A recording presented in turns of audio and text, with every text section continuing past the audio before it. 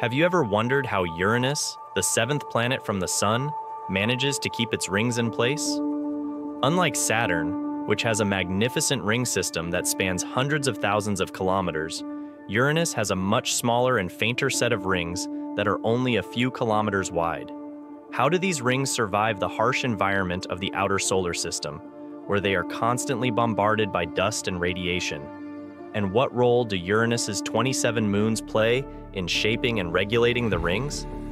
In this video, we will explore the latest research on Uranus's rings and moons based on a new paper by Mark Showalter and Jack Lissauer, who are planetary scientists at the SETI Institute and NASA Ames Research Center, respectively.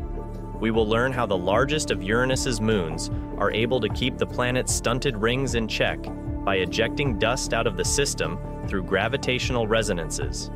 We will also discover how the rings are being replenished by impacts and outgassing on the moons. So, let's get started. Uranus has 13 known rings, which are named after letters of the Greek alphabet. The most prominent ring is the Epsilon ring, which is about 100 kilometers wide and lies at a distance of about 51,000 kilometers from Uranus's center. The other rings are much narrower and closer to the planet, ranging from 2 to 40 kilometers in width and from 38,000 to 50,000 kilometers in distance. The rings are composed mainly of dark and icy particles, ranging from dust-sized to boulder-sized.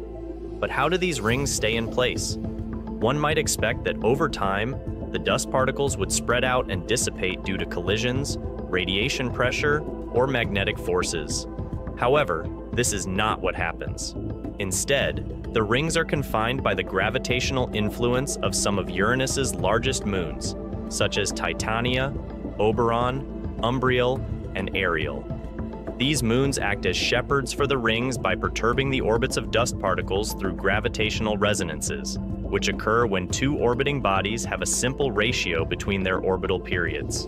For example, if one body orbits twice as fast as another body, they have a 2-to-1 resonance. And usually when two bodies are in resonance, they exert periodic gravitational forces on each other that can alter their orbits. In some cases, these forces can increase or decrease the eccentricity or inclination of an orbit, making it more oval-shaped or tilted. In other cases, these forces can cause an orbit to become unstable and cross another orbit, leading to collisions or ejections. Using computer simulations, Showalter and Lissauer showed that many of Uranus's rings are affected by different resonances with its moons. For example, the Epsilon ring is in a 3-to-2 resonance with Titania, meaning that Titania orbits 3 times for every 2 orbits of the Epsilon ring. This resonance causes the Epsilon ring to have a high eccentricity of about 0.01, making it slightly oval-shaped. The other rings are also influenced by resonances with other moons, such as Umbriel, Ariel, or Miranda.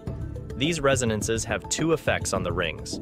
One is to confine them within narrow boundaries by preventing them from spreading out too much.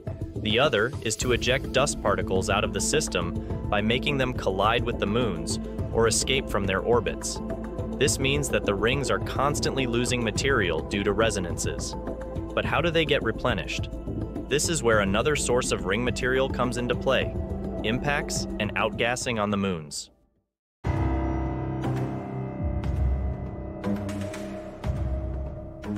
Showalter and Lissauer suggested that Uranus's rings are being replenished by impacts and outgassing on its moons. Impacts occur when asteroids or comets strike the surface of a moon, creating craters and ejecting debris into space.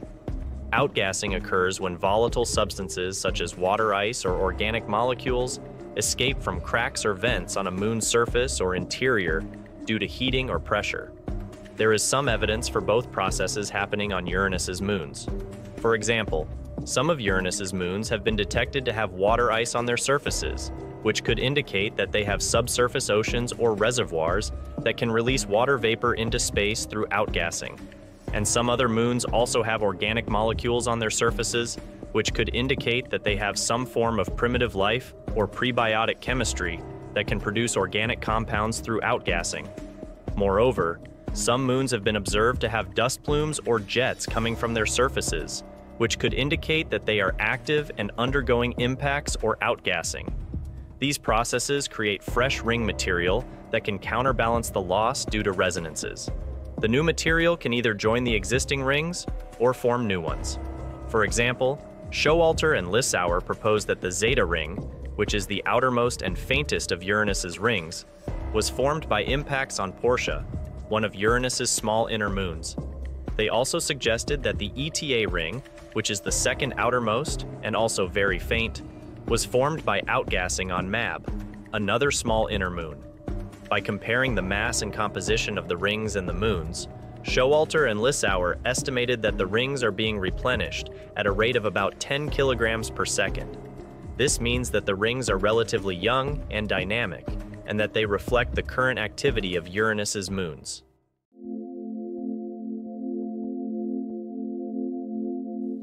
The new paper by Showalter and Lissauer sheds light on the origin and evolution of Uranus's rings and moons, as well as their interactions with each other and with the planet. By showing how the moons confine and replenish the rings through resonances, impacts, and outgassing, the paper reveals how complex and diverse Uranus's ring system is. It also suggests that these rings and moons are not static or isolated, but rather dynamic and connected. The paper also has implications for studying other ring systems in the solar system, such as Saturn's or Jupiter's. By comparing Uranus's rings with those of other planets, we can learn more about how different factors such as distance from the Sun, number and size of moons, orbital tilt, magnetic field, or atmospheric drag affect the formation and stability of rings. We can also test our theories and models of ring dynamics and evolution against different scenarios and observations.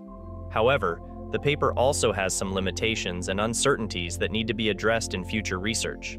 For one thing, the paper relies on assumptions and simplifications that may not fully capture the reality of Uranus's rings and moons. For example, the paper assumes that the rings are composed of spherical particles with uniform size and density, which may not be true in reality. It also ignores some effects that may influence the rings, such as radiation pressure, magnetic forces, or atmospheric drag. Moreover, it does not account for some unknown factors that may affect the rings, such as possible undiscovered moons or ringlets. Another limitation of the paper is that it is based on limited data and observations of Uranus's rings and moons. Most of our knowledge about Uranus's rings comes from a single flyby by Voyager 2 in 1986, which only provided a brief glimpse of the system. Since then, we have only been able to observe Uranus's rings from Earth or from space telescopes such as Hubble and James Webb, which have limited resolution and coverage. Therefore, we need more direct and detailed measurements of Uranus's rings and moons to verify and refine our understanding of them.